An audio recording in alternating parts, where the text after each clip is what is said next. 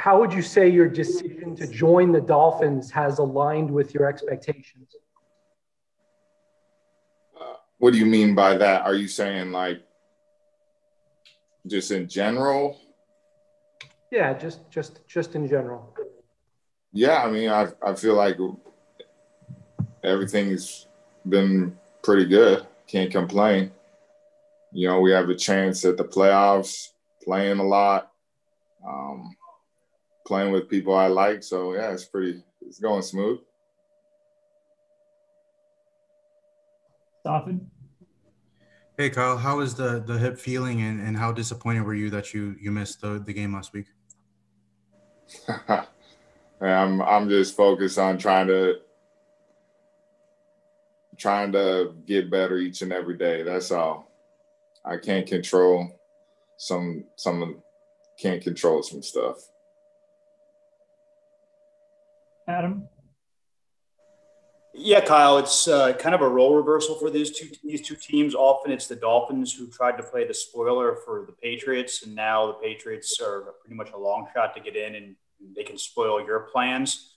What was it like when you were in New England and you had teams like the Dolphins who this would be their Super Bowl because they were trying to knock off the champs? I don't remember what it was like. I only remember what's going on right now. And we play the Patriots on Sunday. Travis? Hey, Kyle, how's it going, man? It's going. I wanted to ask you, I know it was a long time ago back in week 1, but I was curious, what are some things the defense can do to help limit the Patriots run game this time around? I think it was the season high allowed at rushing yards for your defense in that game. What can you guys do to kind of get that fixed this time around?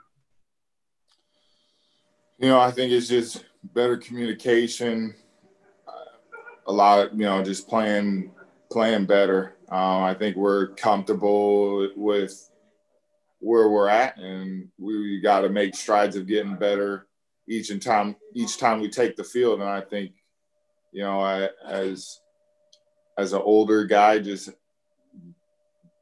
playing better and having everybody play better helps as well. So I think it's a lot of different things, and I hope we can do our best to slow it down. They're really, really good. Obviously, I believe they're third in rushing in the league. Their O-line's amazing. Cole, the O-line coach, does a really good job getting those guys ready to go. That rookie's playing really well, and Illuminor's playing well. And the backs, Damian Harris is playing really well. Sony still got juice. Obviously, James White's just around all amazing. And then you got Cam Newton, who still runs the ball really well. And he's doing a lot of things well. So they do a good job. And then you could splash in the receivers too. They all run the ball pretty well too when they get the ball on sweeps and different things like that. But Bill's got him playing hard, and he's a really good coach, and they're doing a really good job running the ball. All right, we'll take 2 more. Ruthie? Kyle, how much trash talk is going on between you and the McCourties this week? Haven't talked to them. Come on. Well, I'll talk to them after the game. That's funny. Kyle, what's your opinion of South Florida weather in December? Whew, Joe, come on, man. Look at his hair. His hair is looking good for the sun. No, but honestly, it's a blessing. I'm a sun person, so anytime you get to wake up and have the sun beaming on you, it's a blessing. Like, just being in the sun feels better. You're a happier person. So it's good. Hey, Matt, it's so good to see you. Thanks for joining us. I'm glad you're back. Can you kind of fill us in on what we missed? How was the last couple of weeks for you? Did you have symptoms or anything like that? I was feeling fine the whole time, just going through the whole process of, whatever I had to go through.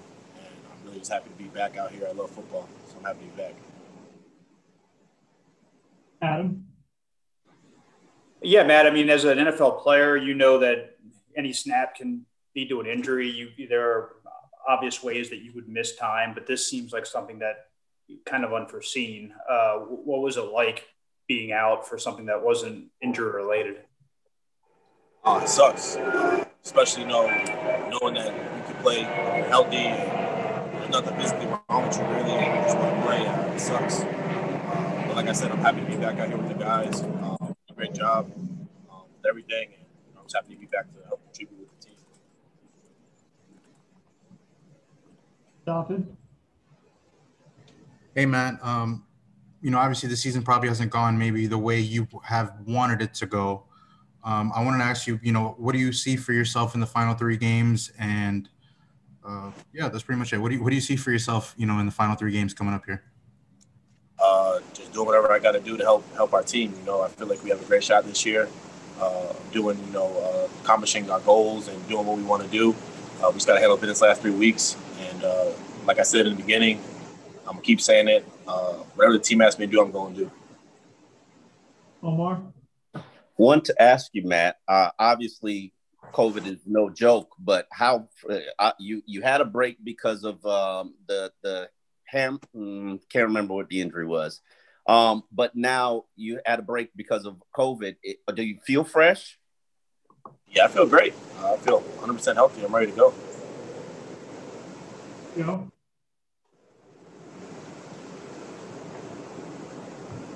Sorry, I was my button was stuck there. The last time you played, I believe you had 10 touches against the Jets, including 8 carries on November 29th. What do you remember about how things were going that day? Did you feel like things were going quite well? Yeah, I feel like, we're executing well. You always want to do better, but I feel like, things were going well. I feel like we were running the ball decently. And, just like another game to me. It was getting to a good rhythm. Our team was playing well. Defense was playing great. Coaches were coaching well. So everything was going good. Travis? Hey, Matt, it's good to see you again. You were part of a team that obviously made a run all the way to the Super Bowl. With the Dolphins being one of the younger teams in the NFL, what kind of value you think that experience and playing in so many big games last year brings to this year's team?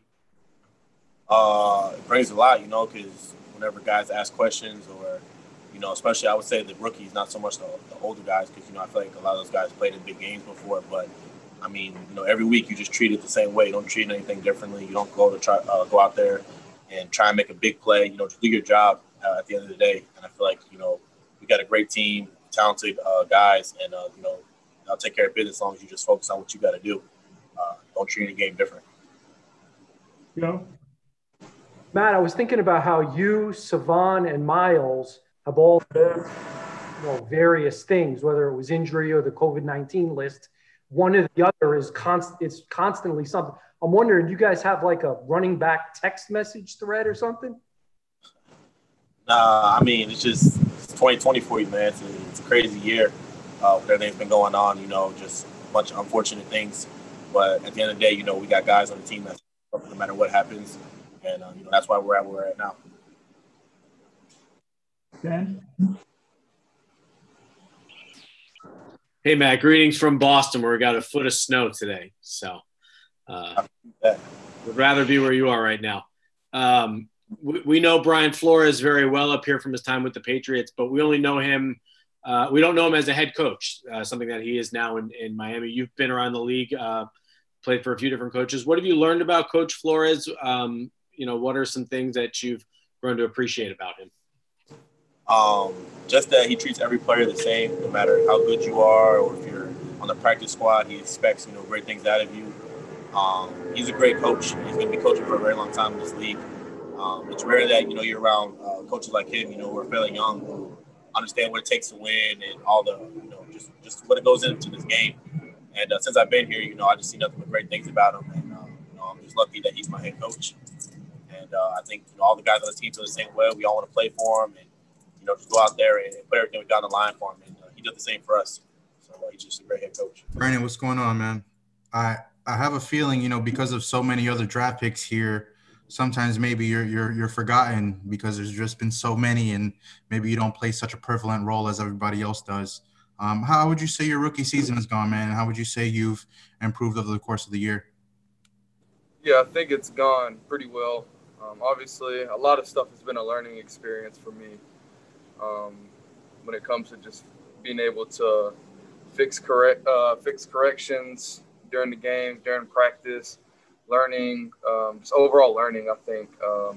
And just my role, just being able to do as much as I can and help out the team any way I can. So just being able to multitask and being able to kind of attack it and, approach the best way I can possible. Joe? Hey, Brandon, the first game against New England was a long time ago. What's something that you guys maybe learned that you can implement against Cam Newton? Cam does a really good job of just, controlling that offense and making plays in the passing game and obviously on his feet for his, a dual threat quarterback like he is. A big pillar of our defense every week is to stop the run. So I think that's the kind of the mindset we go in each and every week is kind of minimize the run and do what we can from that standpoint, and then from there being able to play our ball. Omar? Brandon, you played a significant role in the previous game against New England, actually starting your first NFL game. Tell me, how has the Brandon Jones now that's going to play on Sunday improved from that player in week one?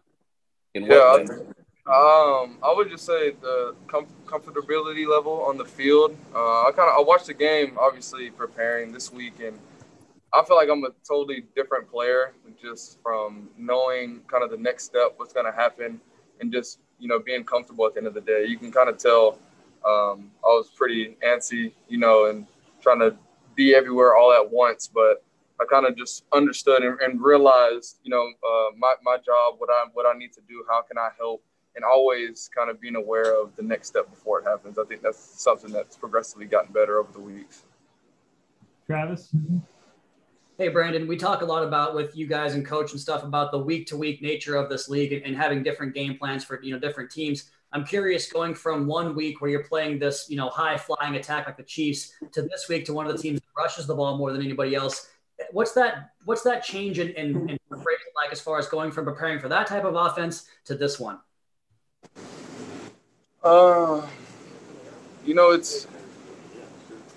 I think I'm in a kind of a different position than a lot of other people. I guess just from being a rookie and what they asked me to do. My biggest thing is just kind of I got to do my job. I got to get this done. This is the plays we're running this week versus how we ran last week. But like I said, the biggest thing with every team, even the Chiefs, obviously, just with the pillar of our defense being able to stop the run, that's something that didn't change throughout the weeks. Adam? Yeah, obviously, Bobby's status for this weekend is up in the air. I was curious, do you consider yourself a better free safety or box safety? And if they ask you to play center field for 60, 65 snaps on Sunday, what will that experience be like?